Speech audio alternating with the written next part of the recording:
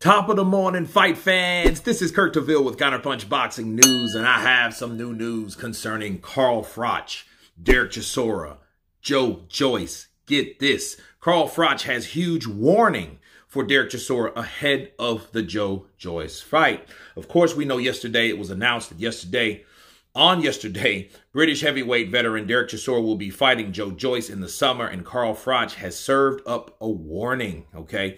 And this is what he had to say. He says, quote, "I'm not interested in watching Derek Chisora fight ever again. I can't believe he's still fighting, to be honest. It's at a stage now where it's dangerous for him. Boxing already is dangerous, but now at this stage in his career, it's really dangerous. He needs to take advice from people close to him, and that advise him that he should be no more punches to the head." Okay.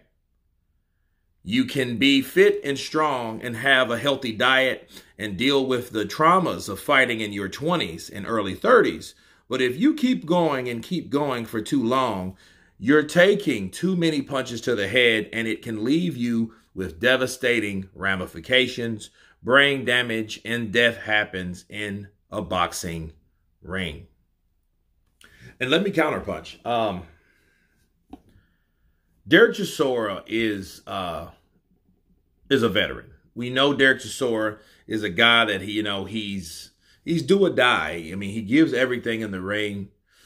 I think he's accustomed to it. He's 40 years old, bro. You know what I mean? I didn't know he was that old. I thought he was 38. Yeah, he was 38 a couple years ago. And, and for him still fighting, I think it's just something now that he likes to do. It would be a difference if he was fighting somebody that was his age. You know what I mean? But even 40, taking punches, with the fights that he's had, bro, he's had a lot of fights. You know what I mean? Like, you have Derek Chisora. He's a guy that's been in there with so many different people. He's going to take on Joe Joyce. He's been in there twice with Dillian White. He's been in there twice with Joseph Parker. He's been in there with Tyson Fury 3 times. He's been in there with all types of people, bro. Let's just be real.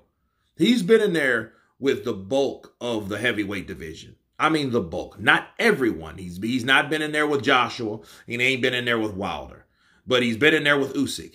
He's been in there with Tyson. He's been in there with all of these different types of fighters, man.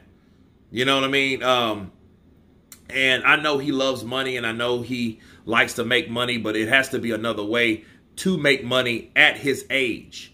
That's why I was happy for him when he went over to Saudi Arabia and became tight with Turki Al-Sheikh and company. Those guys. Because he was still getting a check. He was commentating. How about training? He could do that. You know what I mean? Especially with a guy that doesn't really have a whole lot of skill, but a lot of power and a lot of heart. And he could see that and check that out. But Derek Chisora, I agree with Carl Froch. I didn't want to see it. I don't want to see him hurt. Because I like Derek Chisora. I think he's a warlord. He was a sturdy gatekeeper. Now he's just a gatekeeper. But fighting someone like Joe Joyce, bro, a person like that doesn't hit tremendously hard, but round after round, he gives you blows and punishment and fights and punches and bunches, and that damage, accumulative damage on top of damage, round after round. Those would be the type of fights that causes you to die in the ring or right after.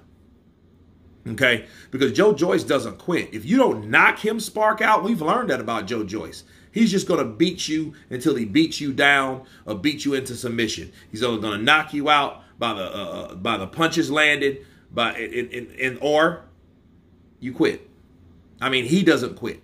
You got to make him quit.